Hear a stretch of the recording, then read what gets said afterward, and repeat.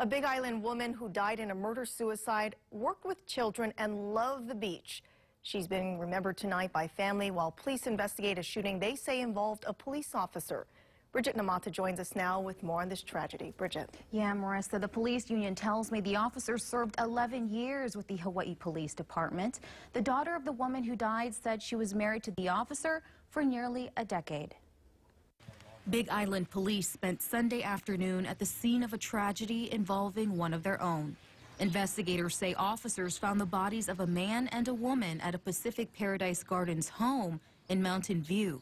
Police Union President Malcolm Lutu calls this news he never wants to hear. Anytime, it deals with one of your membership and another fellow officer, it's very disheartening, and we're waiting to see the outcome of the investigation from the Big Island CID.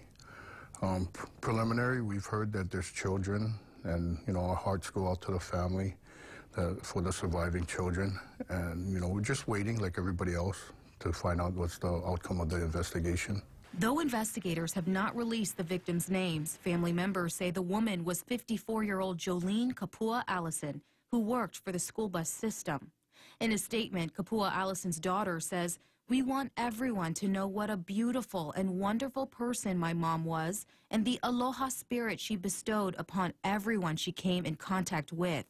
Lutu says while he doesn't know the details of what happened, he is urging police officers across the state to seek help if needed. I don't know what went on in the Big Island, but we do have our own personal problems too that every family experiences.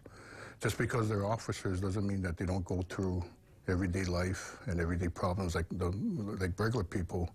So we'll find out soon enough if this officer may have needed some help.